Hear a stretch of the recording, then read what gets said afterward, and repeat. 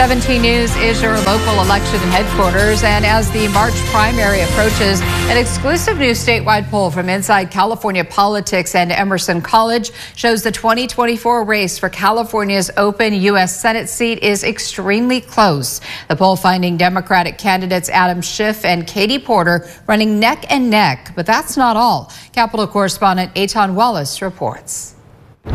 Well, the poll touched on a wide array of subjects, everything from the presidential election to Governor Gavin Newsom to the race for the U.S. Senate, a race the poll finds is very close. Still, many Californians say they're undecided. Hi, nice to meet you. Adam Schiff and Katie Porter. You're looking at the frontrunners in the race for California's open U.S. Senate seat. That is according to this new poll showing them neck and neck, with Schiff at 16% and Porter at 13%. Republican former Major League Baseball player Steve Garvey polled at 10%, and not far behind him, Barbara Lee rounding out the top four candidates with 9%. Other candidates in the race received just a few percentage points. That as 39% of California voters say they remain undecided. At this point, it's really a toss-up. Spencer Kimball is the poll director. He touched on what the data from our exclusive statewide poll shows about the demographic of voters not yet decided. What's important here is that the undecideds don't just run across, all ages or ethnic groups. What we're finding is younger voters are much more undecided. In the race for the White House, a hypothetical matchup shows incumbent Joe Biden defeating Donald Trump by double digits in the Golden State.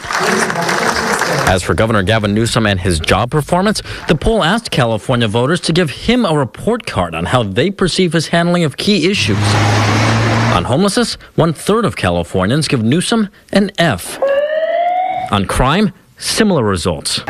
But it's the cost of living where Newsom sees the lowest approval. On that issue, more than 4 out of every 10 Californians give him a failure. People are frustrated. Loyola Law School professor Jessica Levinson says it's common to see voters in each state blame whoever's in power, regardless of party.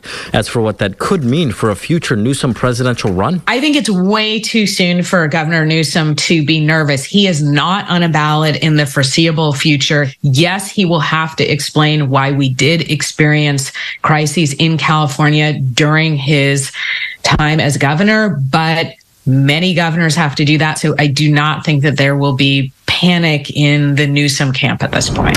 And we reached out to the Newsom campaign for comment, but did not hear back as of news time. As for the election, well, the California primary is fast approaching, set for March 5th, 2024. At the state capitol, Eitan Wallace, 17 News.